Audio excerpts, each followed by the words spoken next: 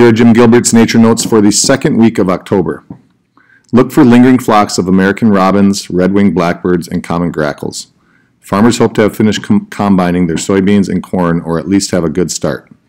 At harvest time, it's best if the corn has dried down to 15% water and soybeans down to 13% moisture, so farmers don't have the expense of drying before storing or selling. Late season apples such as Connell, Red, Haralson, Regent, and Fireside are ripe for picking. Boston ivy vines growing up on the sides of schools and other buildings display colorful red foliage. Turkey vultures and flocks of American crows are migrating down along the North Shore. At the end of the Gunflint Trail, lake trout are spawning in the shallows of Saginaw Lake, and aspen trees still show golden yellow foliage. Wild cranberry fruit ripens in the cool bogs of northern Minnesota and Wisconsin. The commercial cranberry harvest is well underway in northwest and central Wisconsin.